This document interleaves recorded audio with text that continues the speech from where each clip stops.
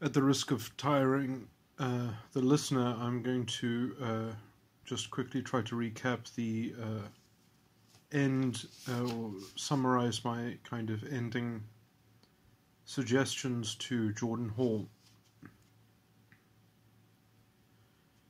So when I was going on about morally neutral problems, perhaps another way to kind of condense what I mean is logistical problems, that there are, let's say, inherent logistical problems in having any kind. Paradoxically, you can't have decentralized society or decentralized economies without some kind of pervasive buy-in to some form of shared platform or system for coordinating. And then as soon as you do that, you have to have the added trouble of having some kind of institutional function that allows you to adapt and revise the structure of that platform. And, then you have sort of added political problems. Let's just say that, you can never preserve perfect freedom, but you need some way to have access for the individual to interface with that structure and be able to kind of revise it from the individual scale. And, I was trying to insinuate that the best way that has ever been put down in the best legal system that we have generated in our history has been something like the Roman Dutch substantive law, which really needs to be looked into because, without that level of, let's say, imagination or ration, of thinking what systems are capable, the complexity that systems the complexity of structures that are able to cater to holding the individual in a certain esteem and honor. The biggest problem essentially that people have that will be an impediment to moving into this sort of situation is simply that right now society effectively is the way it is because it has to protect members of society from other members of society that are simply not capable of sustaining their contract, as it were. They're not capable of, the primacy of contract and which is in some level in terms of when you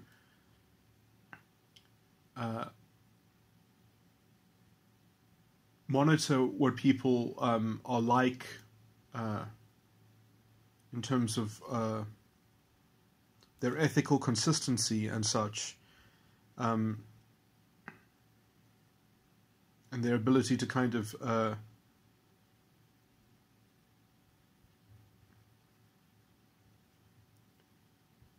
be self-determined and responsible and pursue their objectives within that framework.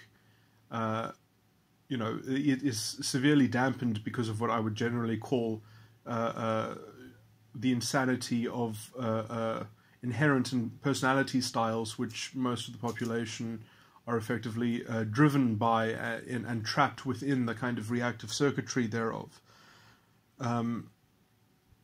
So effectively people have these tremendous blind spots which they use to create the drama and the havoc which they need to basically sustain their own internal resistance, which is usually some kind of imprint from some sort of early trauma, which is the seed of their ego, or of what I would call false ego. But a personality style is a lot of it is unconscious, and you develop it early in life, and then it kind of becomes unconscious from the later developments, which try to create some kind of stability, but which have so many pernicious mechanics attached to them that have to find a way to essentially seep into, there has to be a space made for that kind of self-sabotage, but also the collateral damage of that self-sabotage. You need systems that aren't fragile enough that they can't, that they just expect everyone to be enlightened. You have to have, and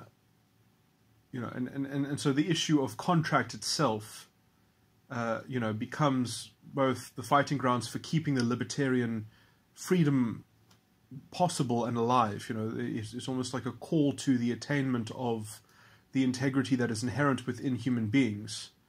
And then, when you've got these kind of sociological deconstructions of defining problems just in terms of group analyses or whatever, but then you don't actually model like how you organize a group to sort of circumvent these defects and these problems, is almost to wish away the problem and not to deal with it and handle it effectively and directly. I can give some vague prescriptions which I believe are more hands-on. I was going to make an example of one of the first claims that I made, which is that logistical problems inherent within a decentralized economy. You already see examples of these kinds of logistical problems within capitalism, and not in the let's say the unsavory element of capitalism, but in fact the decentralized aspect of capitalism that almost has to be circumvented. It has to be saved from itself, because, for example, when people invest in the same industry, and let's say an industry is overcapitalized, everyone loses out effectively. And in fact, it has a systemic losing out effect, is because, let's say, everyone sees that one industry is lagging behind, there's no innovation within it, and so people with spare capital say, okay, well, that's where we should put our attention. And, obviously you make money by solving other people's problems and by making life better and out-competing things. But if multiple people have the same idea at the same time, and they're all in the planning phase at the same time, and then they sort of come out with their actual, when there's no coordination of capital investment, and it doesn't have to be coordination on almost the, on some technical sense, the kind of coordination that I'm talking about would very technically, I think, almost be illegal in that it's almost like a cartel coordinating between itself. But it doesn't have to be coordinated in terms of the nitty-gritty. It can just simply be coordinated as, let's just all put our cards on the table in terms of how much money we're putting towards different industries, just so that we can see what the spread is, just so that we can see, where, obviously just pure money is not quantifiable, depending on, what the actual researchers might come up with and what the actual technology is.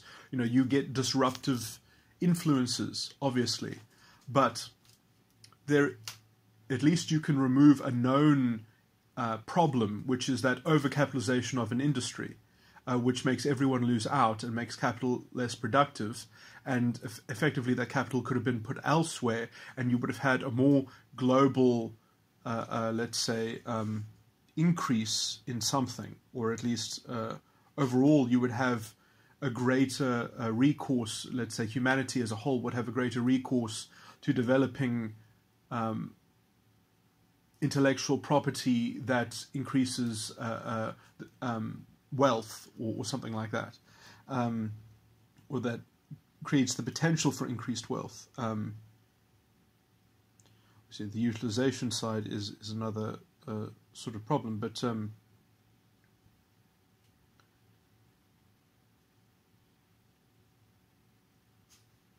anyway, so the it gets horribly dry to get into the kind of the very stupid details, but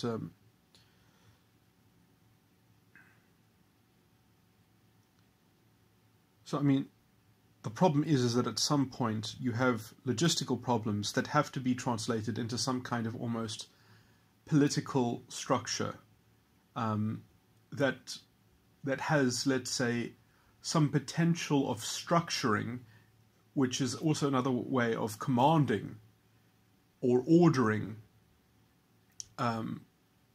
how things are done to kind of maximize transparency, so that people can at least read signals that aren't going to be inherently faulty, let's just say, or at least so that there are some signals to at least have some kind of bearing, so that it's not just this absolute chaotic decentralization. And so another way of illustrating the problems of decentralization, for instance, is simply that not only is there a problem that you need to, let's say, be somewhat on the same page, or be on some same page that has some shared structure, so that people have some sort of bearing, but that when people are on different pages, that also brings about its own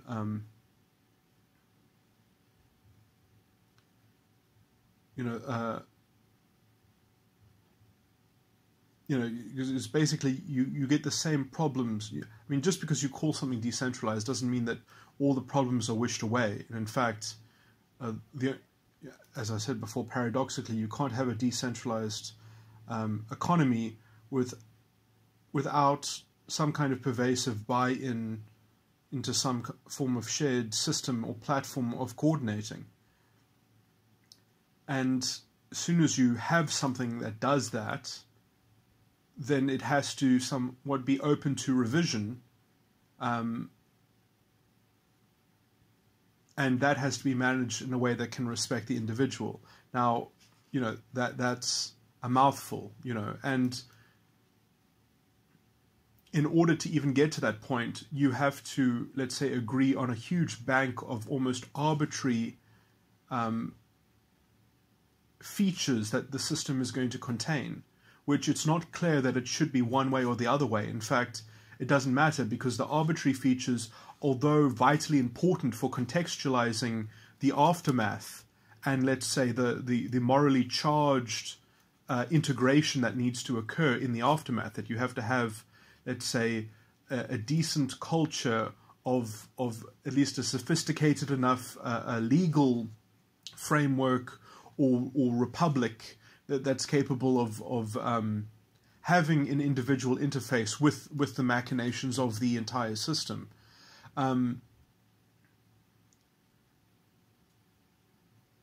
So you want to have that, but that can only happen after there is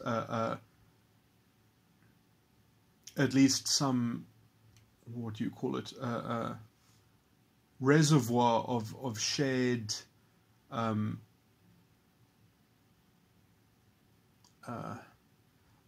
you could probably use language itself as an analogy. Is that, imagine decentralizing language.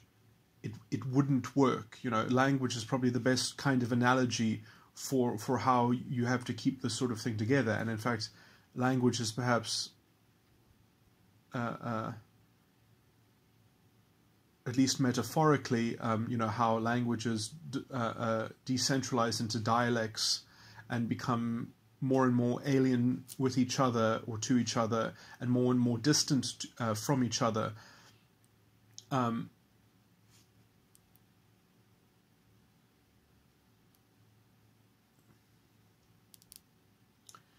believe that a lot of that is almost the tendency of something that you can almost take from a parable, taking almost the Tower of Babel as reading that as a parable. You can understand that the tendency to fragment like that is effectively so that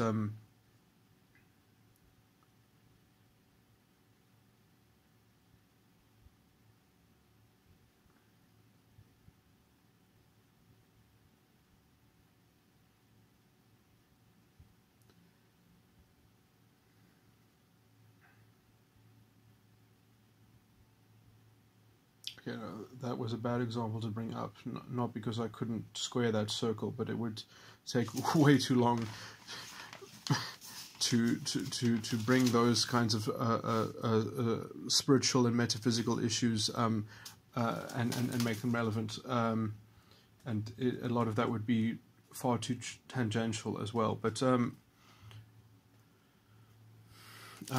me just think, what was the other... Yeah, so, I mean, obviously you can't sort of avoid the problem by kind of disguising it in aspirational sociological narratives over escaping from problems, that people have to have some kind of collective ownership and responsibility, or personal responsibility to the collective. Let's say the greater social edifice in society, which could be governed by prestige, and let's say the prestige of sense-making could be completely decentralized.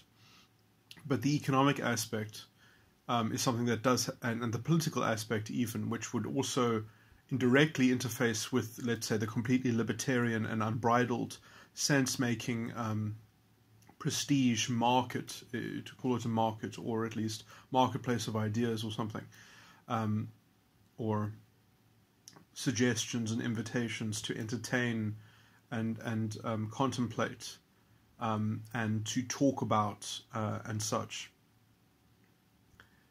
But I mean, the question remains: how will you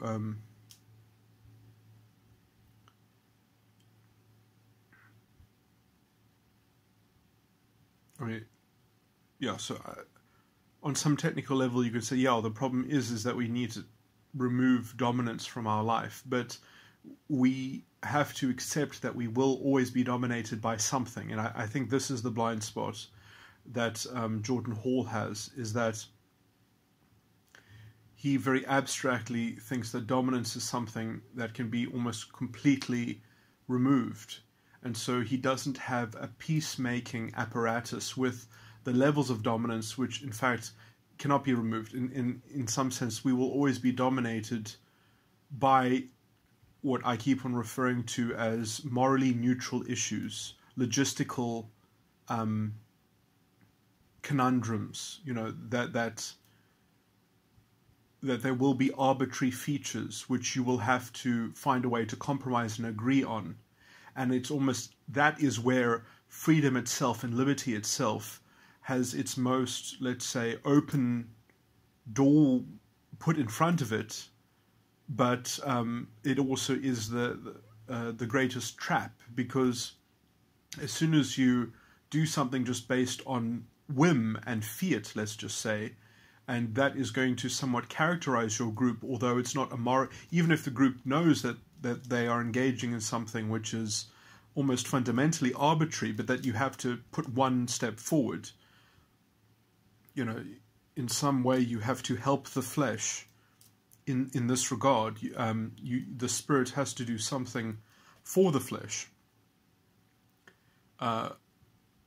It has to be always willing to sacrifice the flesh, but it still is outlining the kingdom within that form, and it can't get away from that. It is only transformed by, let's say, the emergent, full encompassed and integrated appreciation of these issues, which do produce various gradations of types of problems, and being able to clearly categorize these things and go into them, it's something that science is completely incapable of doing, and the scientific perspective is completely incapable of doing. I would even, there's something, Sam Vaknin has made some very intelligent comments about these sorts of things. I would just say that, he appropriately criticizes the scientific method in terms of at least psychology, but his, obviously,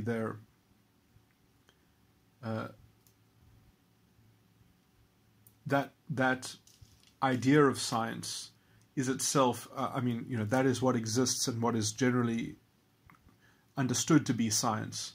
But obviously, you could have a metaphysical science which is not so limited, let's just say. And in fact, we have to understand that the psychological reality is preeminent and in fact,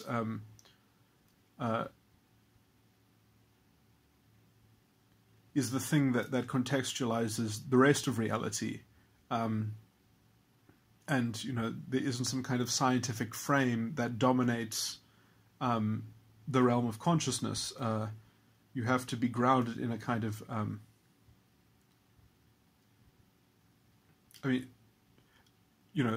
science at some point will have to surrender almost to someone who actually thought through a lot of these problems in the 50s, L. Ron Hubbard, which, if even the word Scientology, science is in a sense eternally screwed because somebody else got there first and invented the term Scientology, and now it's, what can it do? Because it can't claim that title and try to get into that field.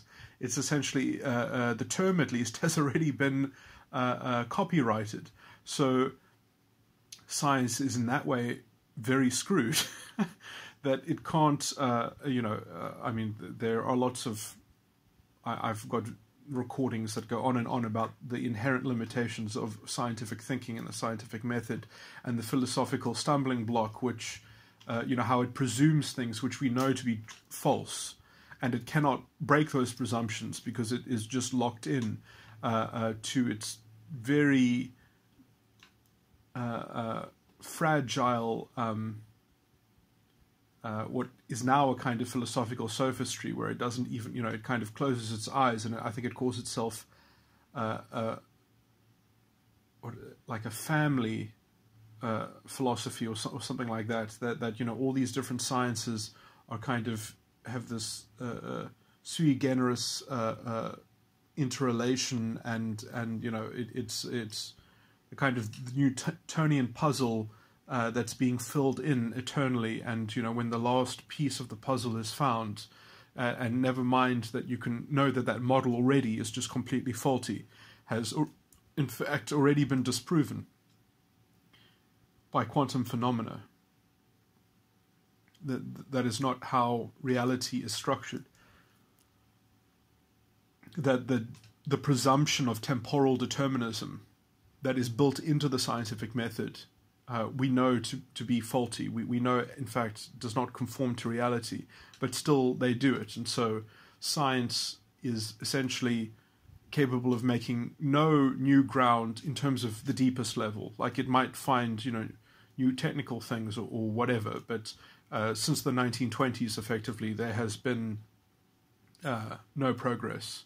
I mean, there might be some kind of technical progress in terms of making new machines, but I mean, if anything, there's very little that exists today that couldn't have been made by Lord Cavendish. Essentially, the science that Lord Cavendish, the only difference between Lord Cavendish and today is effectively that we had 2 world wars in which we had public money to develop technical apparatus.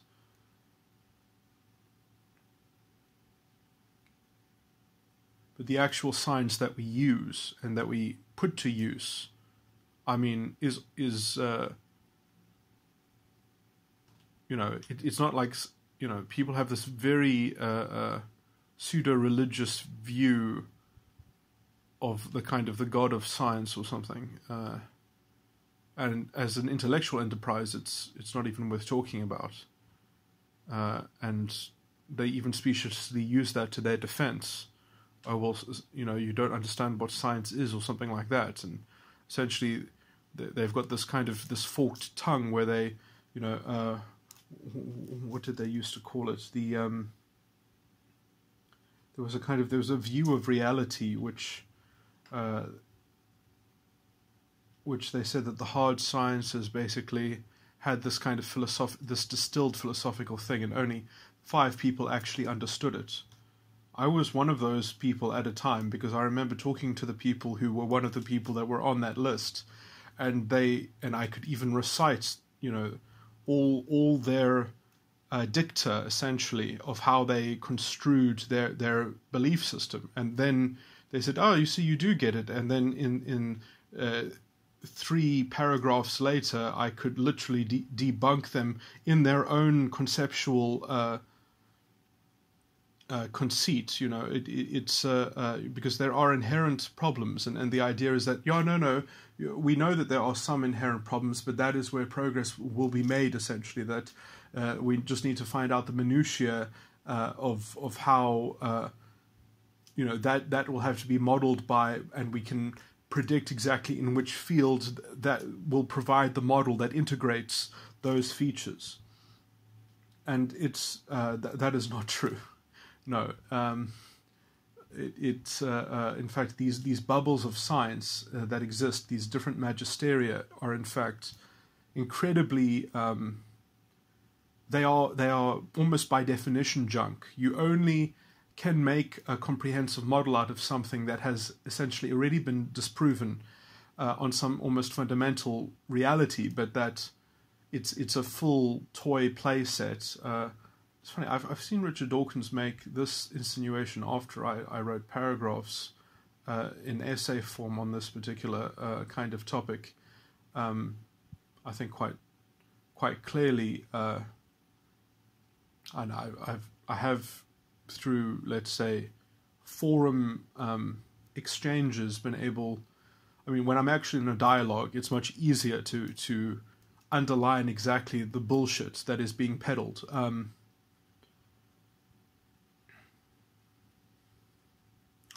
Anyway, this is a horrible tangent.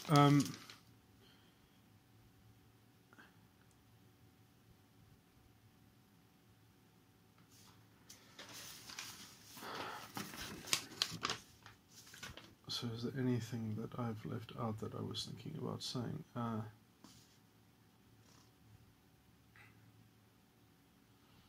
Yeah, so, I mean, another way of characterizing, let's say, the issue with Jordan Hall is this kind of idealism and abstraction, which is too representative in his general ideas of having a solution. But that I would say what you should in fact do is try find a way to compromise with what you dislike. Because if you can find a way to compromise with what you dislike instead of trying to almost obviate it in some very abstract and idealist way, what you end up doing in fact is creating some kind of model that in fact gets pervasively infused by that problematic theme, or and I gave one example of this in terms of how the idea that you tax the rich, you give extra taxes to the very, very rich people, and you're really getting those bastards then, aren't you? You're really showing them that they shouldn't be rich, and in fact what you're doing is you're creating this unholy alliance between, let's say, the economic functioning of the state and the structure of the state as being wholly dependent on collecting taxes, and therefore also structurally being complicit with setting up a runaway inequality. Because if you get a higher rate of tax from the super rich, then in fact it's more stable structurally to generate more super rich people, because you can collect more from them. And in fact, you have to facilitate them somewhat structurally, because when you actually do your books, more and more of your revenue, of your tax collection, comes from the super rich. And so now you've almost got a structural complicity of having to sustain that. Whereas if you had, let's say, a flat tax, then the incentive for government would actually be in the right place, let's just say. And you would, in fact, then very quickly government would be self-limited in that if it created policy that favored bigger institutions that were owned by fewer people, and it didn't, let's say, keep the real economy healthy and vibrant. Affirmative action is a huge example in how you sabotage your own economy effectively, and also setting up lots of ways of corrupt political cronyism and such, when you've got this kind of these benefits that must go to tokens, and they must receive that benefit based on their token and symbolic value of justice that they receive from getting it. As soon as you've created that kind of policy, you've created essentially a runaway artificial, and it's kind of like a self-propelling spiral of greater and greater incompetence, because you don't actually have to develop authentic solutions to the problem. You've got this artificial thing which essentially comes at the cost of the enemy, of the scapegoat. So you have to breed this resentment and the structural theory of identity consciousness, effectively, and it basically just it just gets larger and larger and larger until it takes over everything, and it operates exactly like a cancer does. It really does. This is on a societal level. This is the same problem as what's happening psychologically within at least those people who belong to the beta quadra of personality style, and I'm just using the socionics description of beta quadra, which I don't endorse those personality matrices, but they are good enough approximations.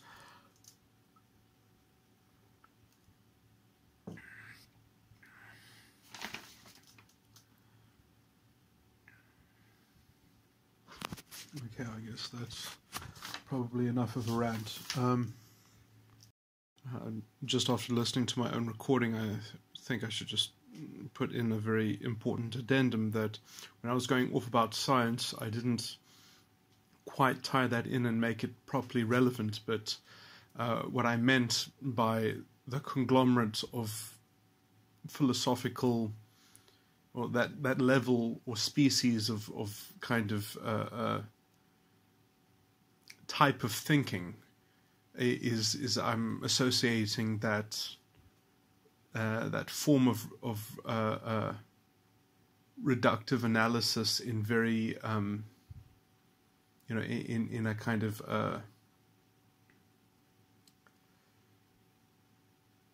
in a system of one thing that is almost just decoded down into a monetary. Sorry, when I say monetary, I mean a unitary a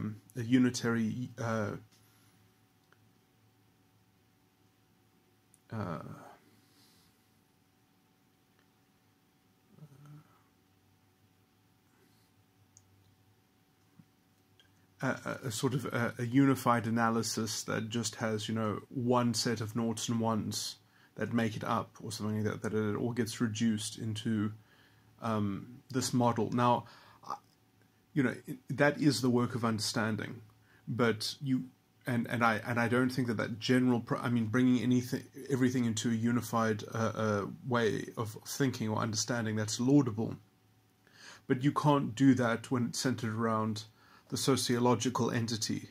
You can't ground that in sociology. That is going to lead to problems. But sorry, also what I was going to say about science itself is that how I'm relating that to Jordan Hall is, let's say, the commitment to rationality. And so the commitment to rationality has this tendency to lead you off into abstraction and disembodied thinking that would have you create this comprehensive system of analysis that locates itself beyond the proper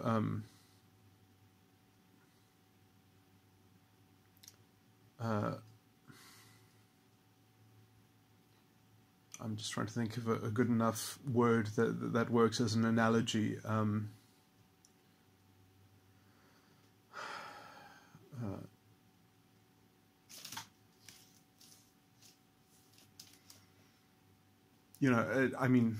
When you're talking about things that have to, at the end of the day, relate to consciousness, it is problematic because, if you get stuck into, let's say,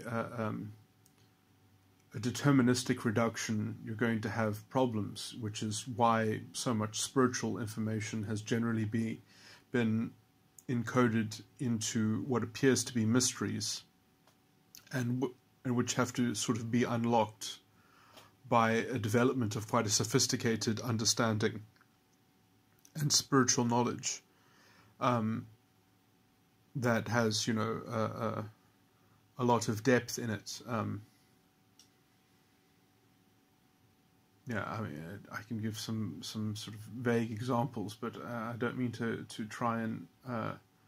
I'm not leaning on some sort of authority of scripture, but just as to use an example to my point.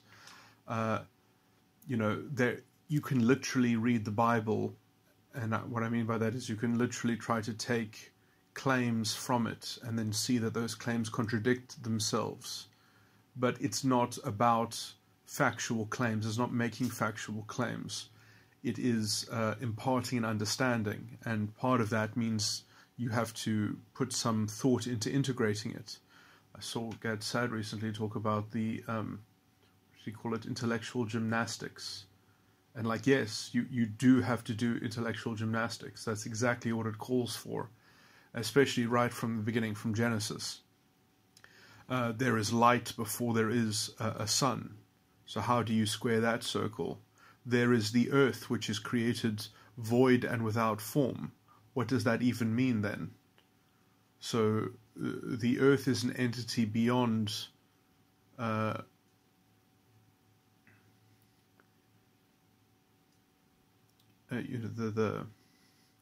category of earth exists in an unfurnished state. The concept, at least, or at least if you're going to follow the line of reasoning in the scripture, and you're going to make it internally consistent, you have to do quite a lot of work to make it internally consistent. And I was, okay, let me then just, the example that I was going to use is just how God is spoken about in different places differently. In that, God is spoken of never being understandable, never seeing the face of God. And then it says that some people see the face of God. And in Revelations, it says, and the mystery of God shall be finished. And in Psalms, it talks about essentially the mystery of God being inexhaustible. So it's there are gaps that have to be filled in, and there are secrets which are even spoken about explicitly.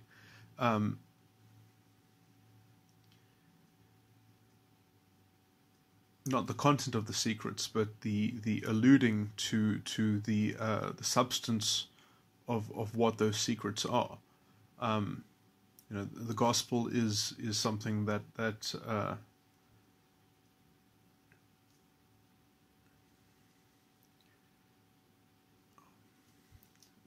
the distinction between gospel and doctrine is essentially the particular conveyance. And because that conveyance has to introduce mystery and has to effectively what a mystery is just a low resolution of the entire story, because you're never going to end up with an understanding if you don't have a way to handle it before you understand it. So you have to be able to handle the subject matter before you actually have a borne out understanding, because there are so many topics that are interrelated and that depend on each other, and you can't learn them all simultaneously. You cannot, people don't have almost the attention span and the patience and the intellectual broadness in order to hold multiple fragments in their head without some kind of introductory, at least broad outline in which that you start furnishing the detail thereof. And so, you have to start backwards. You have to start at the end. And that's why it has to be presented firstly as a mystery, but then the mystery shall be finished. That's the point. It has to become an understanding, as it talks about in 1 John chapter 5.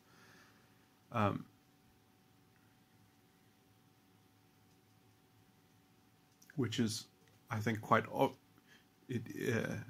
my understanding of a doctrine is that it's essentially a Christ consciousness that Jesus Christ is not a person. It is a condition of the mind. The only begotten Son is the name of the true mind.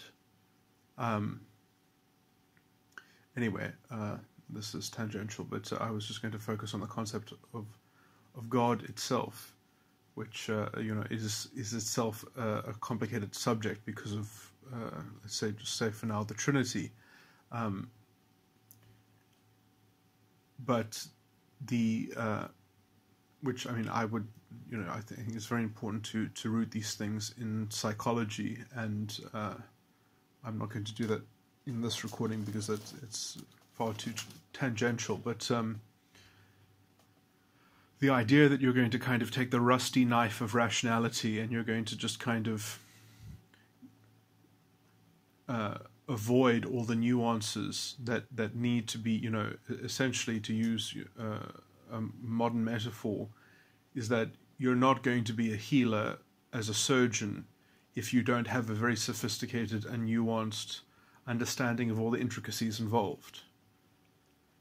And you're going to take the rusty knife of rationality and with some faulty logical axioms of transitivity, and you're just going to think that you're going to create this abstract palace that is going to, somewhat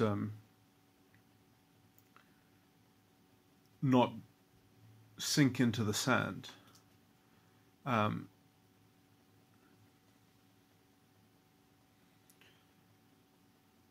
And, we keep on seeing more and more defects in people's thinking that they haven't used more. But, that is the thing. At some point you have to actually, in some sense, in a spiritual sense, there is no excuse for not seeking the kingdom, which is, in fact, something that has to never end as well. But there are the scripture says you have to be meek, you have to actually be willing to take on that sort of that intellectual humility, which a lot of people, they've got these fake humility tests, which that's too blunt, that's too curt, that doesn't hit me in the right spots, that doesn't ring positive for me, it doesn't lift me up in all the ways that I expect to be lifted up. They are rich with expectation and a kind of they don't realize it yet, but they have multiple senses of what should be, and stuck in the myriad of that kind of prismatic rainbow vision. Effectively, the only thing that's going to bring them to anything that they would consider spiritual is going to be some kind of intoxication or chemically induced experience. And still, the mind goes unconditioned. The mind ends up labeling something an understanding, and it's not an understanding.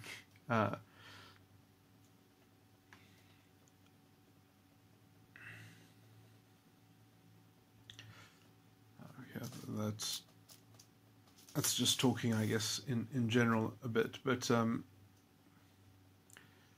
there are.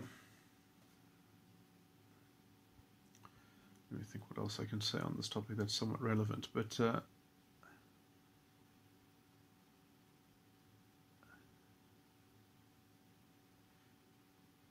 there has to be a kind of commitment to going through hell in some sense, or I use that metaphorically, and perhaps this doesn't work that well with what I'm saying, but it's more like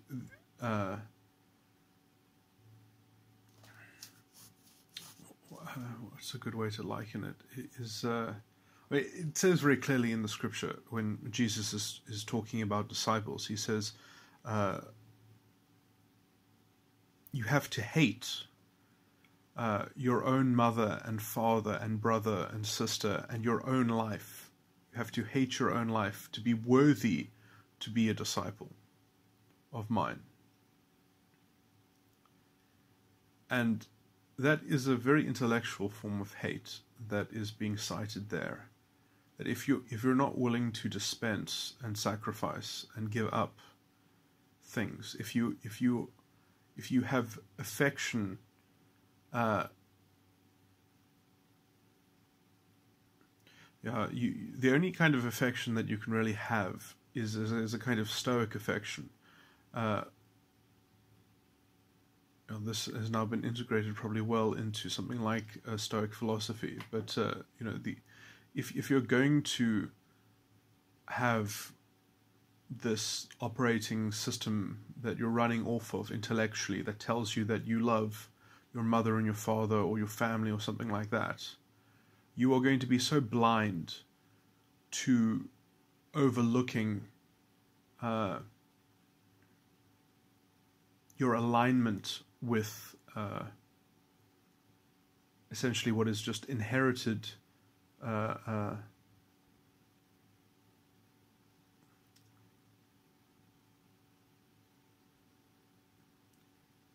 conditioning and inclination towards a kind of environmental camouflage where you cannot see where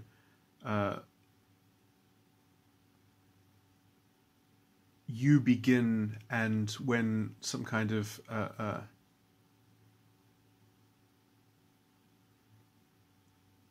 and where the environment ends. Your sense of self becomes fuzzy. This probably doesn't work too well talking about this so obscurely. It's better to talk about the subject directly in its own right. But I'll just say that the things that are said in Genesis are worth being decoded and going into and exploring. Something like what Jordan Peterson did, but I would say I have a different take on a few things and certain details that go into more doctrinal interpretation, to use a modern word. Rather, my understanding of the doctrine.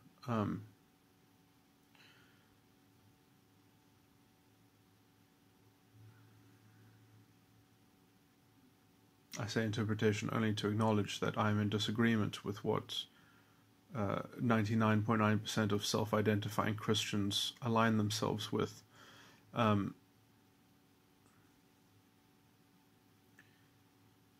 Anyway,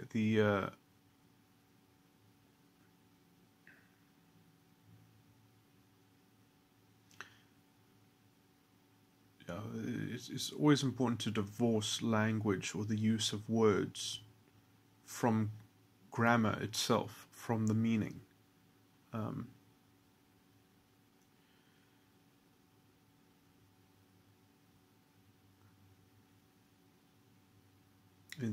The truth is not in the words of the Bible. The truth is in the understanding of what the words mean.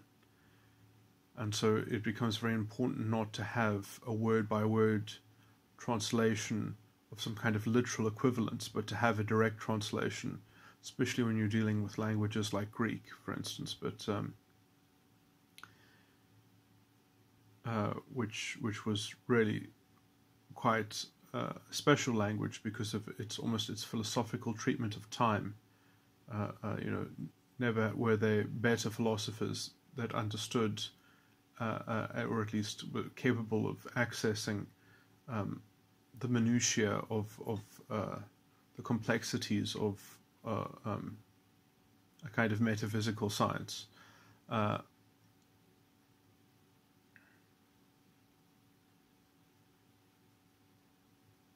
Anyway, that's a bit tangential, but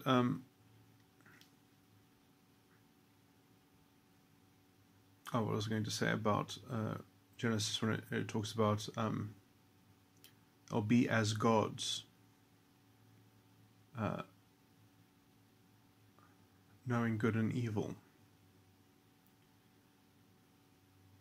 Is it as gods? The grammar, I think, is and they will die in the day, or you will die in the day. So it doesn't say that they will die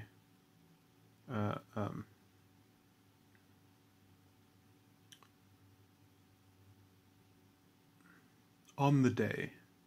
They say that they will die in the day.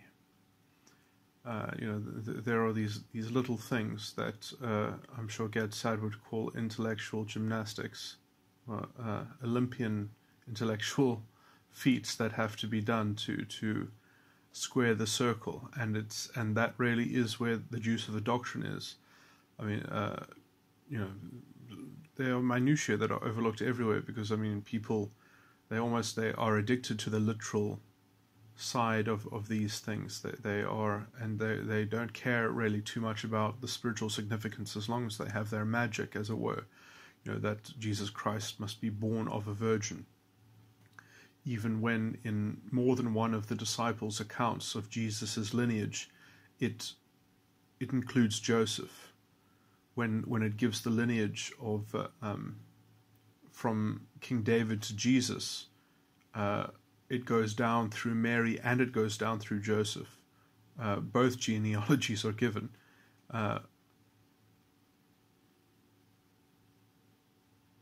The idea that he was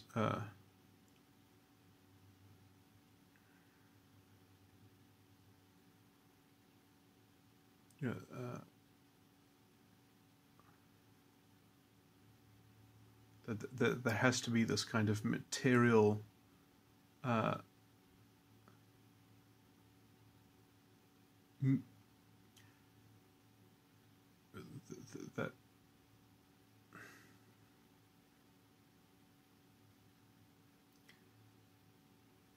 no, it's sadly it's more of a belief in magic and having a sky father than really wanting to discover the character of God and the nature of spiritual life.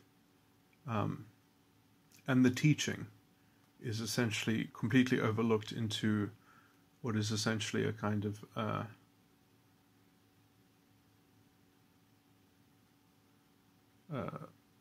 it's exactly what is described in Revelations when it talks about the beast, is that what is a beast? A beast is conditioned by its environment. A beast has no free will.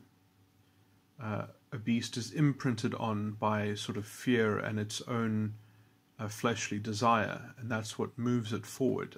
Also the snake is another example of this, is that the snake crawls on its hunger, on its belly, and all it tastes is dust, and it's camouflaged in its environment.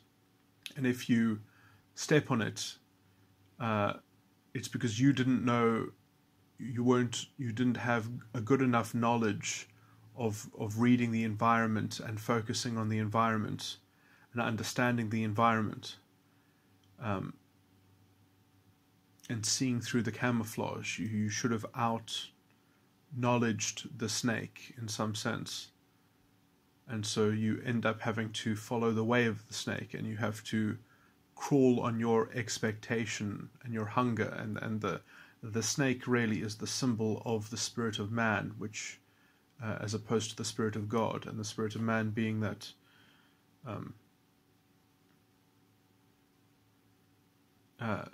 that your future self is God. And so as gods do, you are thus commanded by your knowledge of good and evil. And so you taste dust and you crawl on your belly, and you amass these imaginary riches which belong to your future self, which forces you into the form of a snake, unable to taste the fruit of the living God, and to be in any sort of present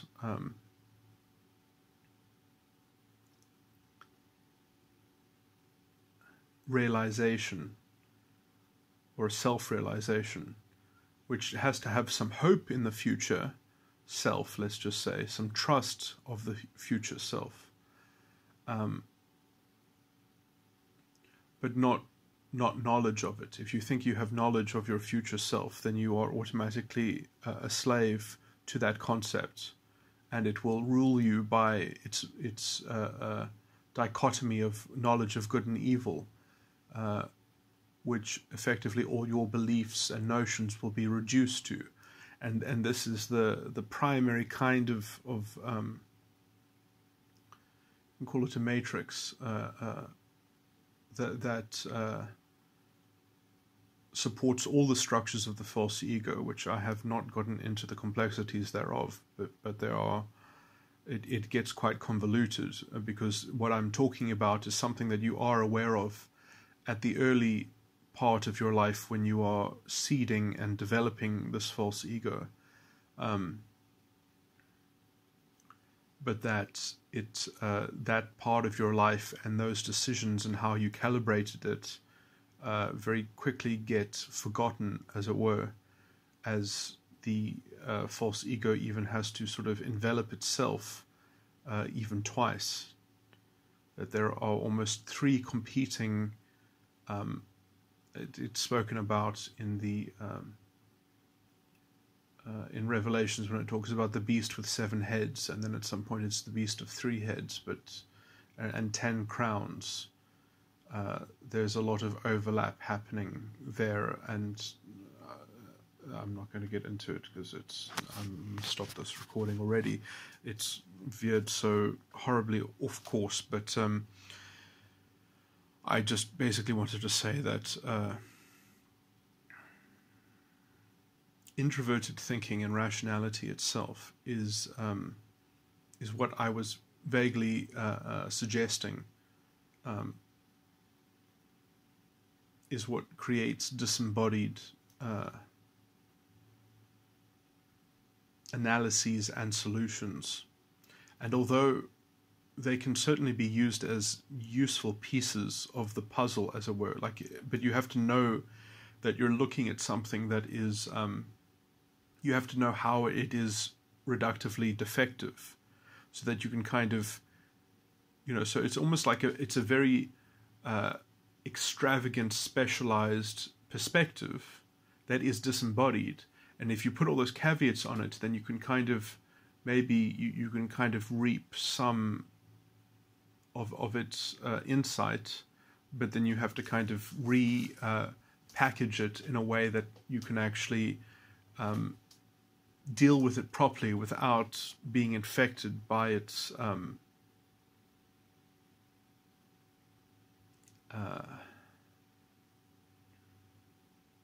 untenable and even unnatural intellectual I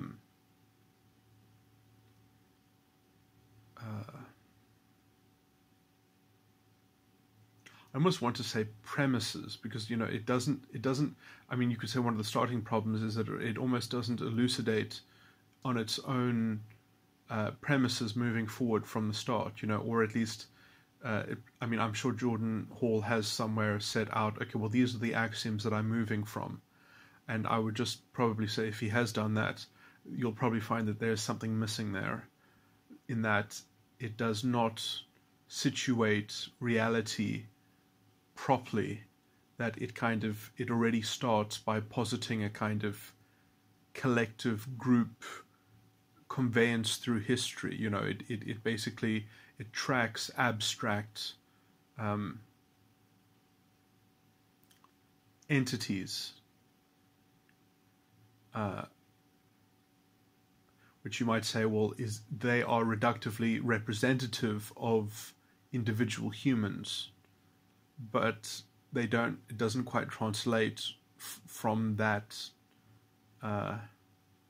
call it that level of discourse and that narrative of those instrumental that pantheon of elements that you're thinking about or contemplating. there's probably easier ways of saying all of this. I mean, I must say, I'm always, sometimes I'm perhaps talking far too intuitively, and I don't get the wording quite right. And when I'm listening to my own recordings, I think, oh, obviously that's what I was getting at. But I know that there's a huge portion of anyone that might listen to me that will not be able to kind of draw those connections, that they won't be able to kind of bridge any gap.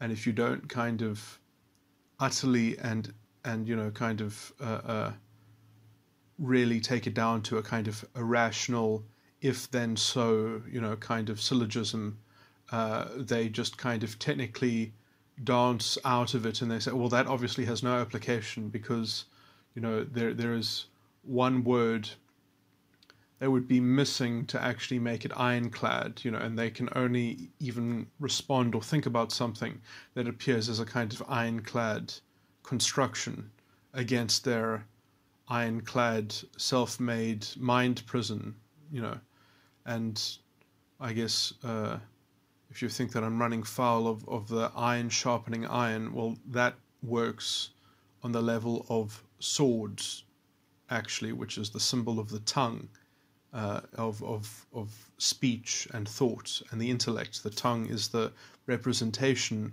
and the expression of the condition of the mind and the understanding. And when it is a kind of a mind-forged manacle, that people are somewhat reluctant to shed those unless you replace them with another one that will do the same sort of work, sadly.